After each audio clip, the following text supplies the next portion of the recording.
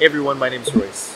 Unless you've been around the channel before, then you probably don't know that I'm a medical student and I don't pay a single dime for medical school. As a matter of fact, I get paid to attend medical school. I get paid a stipend of $35,000 per year. So medical school for me is completely free, and by the time I graduate, I will have no student debt and I'll have accrued some wealth from my small income. So you might have a lot of questions, and the point of this video is to show how exactly this is possible and how you can do this too. No, this is not some sketchy scholarship that you apply to on some sketchy website. This is a perfectly legitimate, well-defined career path that people follow in medicine. So the thing that I'm talking about is getting an MD PhD. That is 4 years for getting your MD degree and 4 years for getting your PhD degree.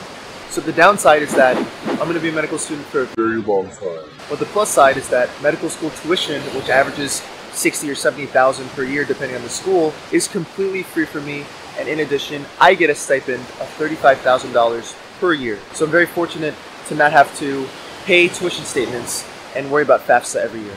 And so I wanted to make this video because if you've been following my channel, then you know that I personally did not know about what an MD PhD was until my sophomore year of undergrad, and that was just a year before I ended up applying. And so I hope by you watching this video at home that you can learn about what an MD PhD is a lot earlier than I did. And so if you're interested in becoming an MD PhD, you can make that dream closer to a reality by having more time to prepare, having more time to think about your application. So now I'm going to talk a little bit about what career paths you can go into with an MD PhD. So if you get an MD or a DO, you'll be in private practice or at an academic hospital, and you'll be practicing medicine all the time. You'll be seeing patients for 100% of your time. However, if you get an MD PhD, you're going to be what's called a physician scientist. Other people like to say clinician investigator, but I think that's just way too many syllables. One, you're going to be a clinician, spending 20% of your time treating patients in whatever specialty you want to do. And two, you're going to be a scientist, spending 80% of your time leading a research lab as a PI. So I'd say some of the biggest distinctions for doing the MD PhD path versus the MD path is that the MD PhD path tends to be a little more competitive. MD PhDs also get paid less in the long run, and that's because treating patients tends to make a lot more money than doing research. And so if you're an MD, spending all of your time treating patients, you get paid a lot. But if you're an MD PhD, spending some of your time treating patients and some of your time doing basic science research, you'll probably get somewhere around a weighted average of a physician salary and a scientist's salary. That being said, it is pretty gratifying to be a scientist, and you can be at the forefront of scientific discovery in the medical field. So now I'm going to shift gears a little bit and talk about how you can apply for MD PhD programs. Applying MD PhD is exactly the same as applying to MD programs.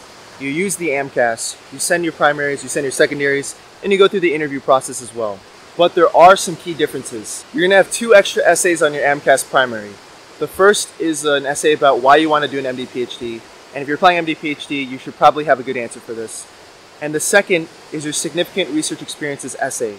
And this is just, a paper talking about, all the boring details about your projects. The secondaries that you get from different schools might be a little different as well. So they might ask you questions about, what are some PIs that you're interested in at our school? And during your interview day, you're going to have more interviews than MD applicants. So if you're applying MD, then you'd probably only have like 2 interviews, one from a faculty, one from a student, depending on the school.